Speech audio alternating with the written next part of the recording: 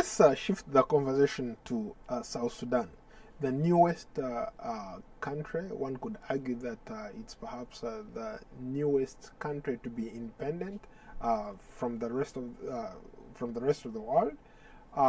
But they are also facing a lot of challenges. So for them, independence might not necessarily mean the pursuit of happiness, freedoms. It means something else. It means war. It means misery. Your thoughts on that? You are right. But as an ideal, it still means something.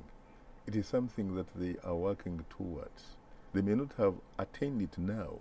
They may not have gotten it right now, but it is something they are looking forward to, and it is something that they must work for in order to attain it. As it were right now, there are obviously very few individuals, frankly, who enjoy the benefits and the fruits of political independence in South Sudan. We can talk about the President Salva Kiir, for example. We can talk about his Vice President, first Vice President Riek Machar, second Vice President Igam, and ministers, ambassadors, and what have you.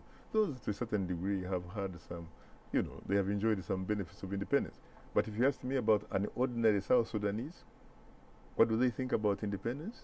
I don't think it really has yet to mean anything much to them, other than perhaps prolonged misery.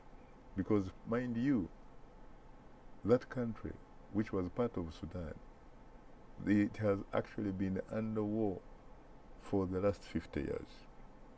So, a lot of people so far have not gotten a break as yet.